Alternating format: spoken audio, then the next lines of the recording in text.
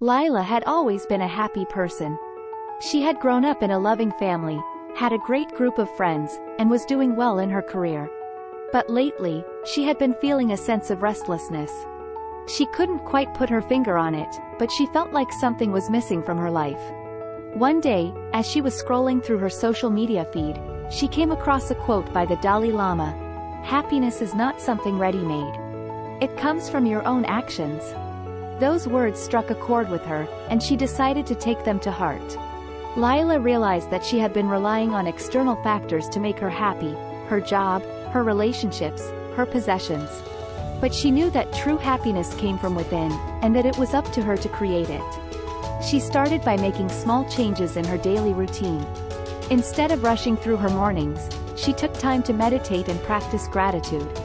She started exercising regularly and eating healthier, which made her feel more energized and confident. Lila also started volunteering at a local homeless shelter. She had always wanted to give back to her community, but had never made the time for it.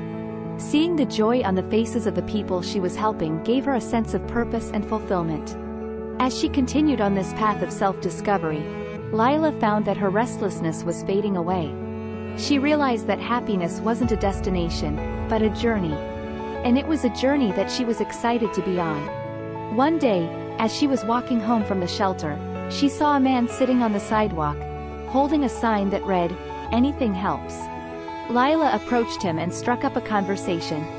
His name was Jake, and he had been homeless for several months. Lila listened as he told her about his struggles and his dreams for the future. Without thinking twice, Lila invited Jake to stay with her for a few days. She had a spare bedroom in her apartment, and she knew that she could help him get back on his feet. Jake was hesitant at first, but eventually he agreed. Over the next few days, Lila helped Jake find a job and a place to live.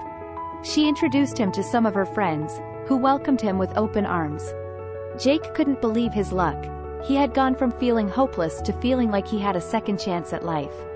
As Lila watched Jake thrive, she realized that her own happiness had grown tenfold.